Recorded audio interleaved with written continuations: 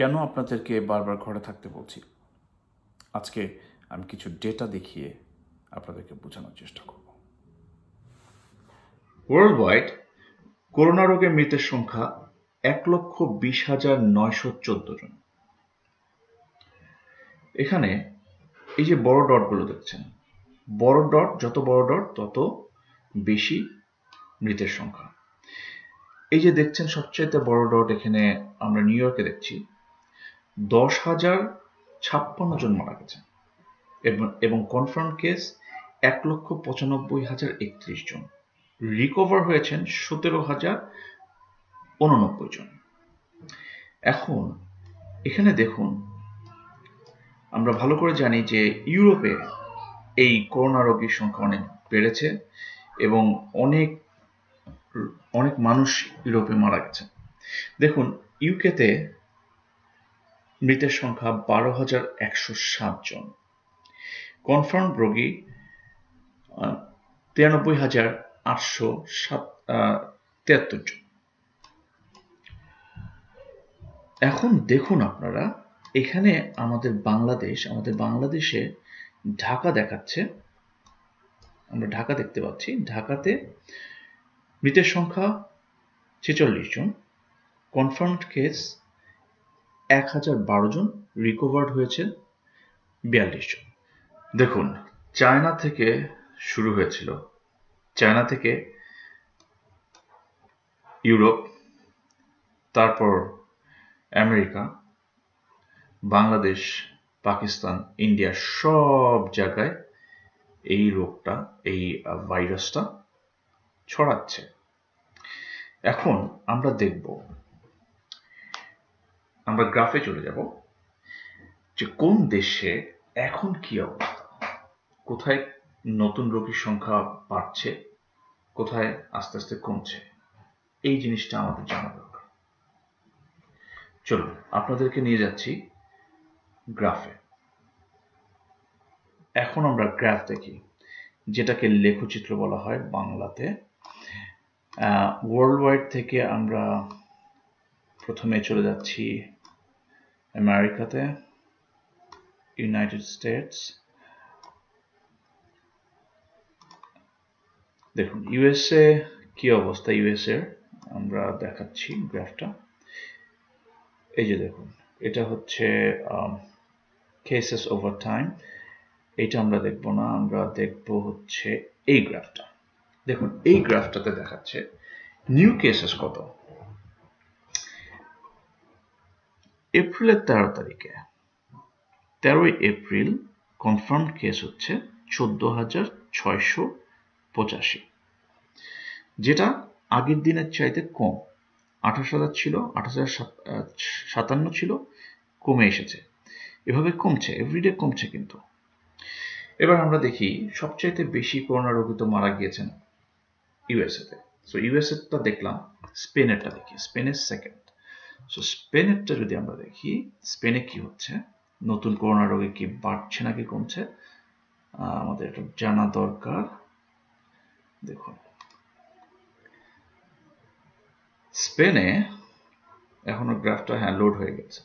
দেখুন স্পেনে কিন্তু কনফার্ম কেস আস্তে আস্তে কমছে। কবে থেকে কমা আরম্ভ হয়েছে দেখুন, মাঝখানে বেড়েছিল, তারপর এখন কমের দিকে, দুদিন সমান ছিল, তারপর কমছে কমছে।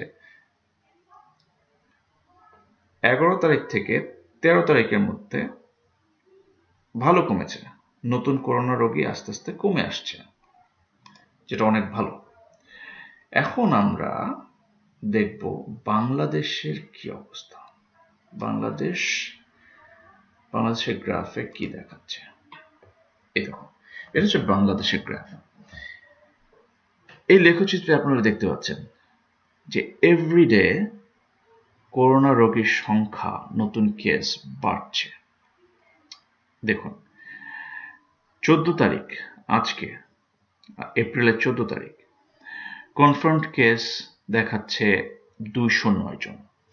আমাদের কিন্তু এখন শুরু হলো, গ্রাফটা বাড়ার দিকে যাচ্ছে। আমরা যদি আবার ইউএসতে যাই, কিভাবে শুরু হয়েছিল এবং কিভাবে আস্তে আস্তে বেড়েছে দেখুন। শুরু হয়েছে এখানে কনফার্ম কেস আমেরিকা তো অনেক বড় একটা দেশ, তাই না?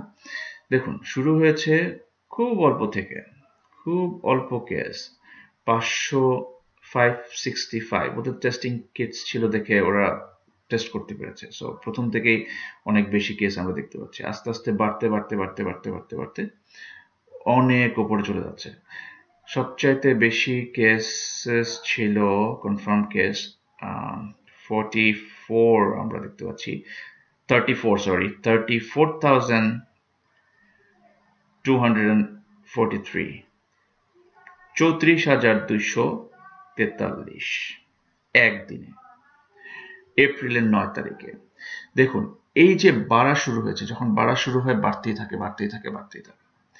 সুতরাং আমাদেরকে এখন বুঝতে হবে আমাদের দেশের যে অবস্থা, আমাদের করোনা রোগীর সংখ্যা এভরিডে এখন বাড়ছে। এই মুহূর্তে আমরা যদি ঠিক মতো ব্যবস্থা না নিতে পারি, তাহলে খুবই খারাপ অবস্থা হয়ে যাবে।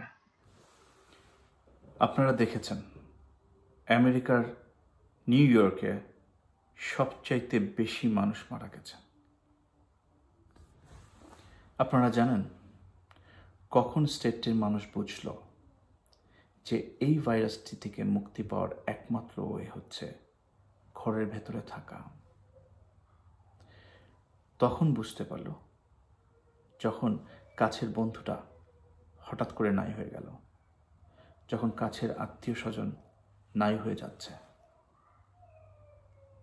করোনায় আক্রান্ত হয়ে মৃত্যুবরণ করছে। অন্তত এখন বুঝতে পেরেছে। এখন দেখুন, আমি গ্রাফ দেখালাম আপনাদেরকে। যত রিয়েলাইজেশন আসবে তত গ্রাফটা আস্তে আস্তে, নতুন রোগীর সংখ্যা আস্তে আস্তে কমতে থাকবে। এই রিয়েলাইজেশনটা আমি বাংলাদেশের মানুষের আগে দেখতে চাই। এই জন্যই এত কথা বলি, এই জন্যই এত ভিডিও বানাই, আর কোনো কারণ নাই। একজন আমাকে মেসেজ করে বলেছে আমার ব্যবহার সুন্দর না, এই জন্য আমার সাথে নো কম্প্রোমাইজ। যখন দেখি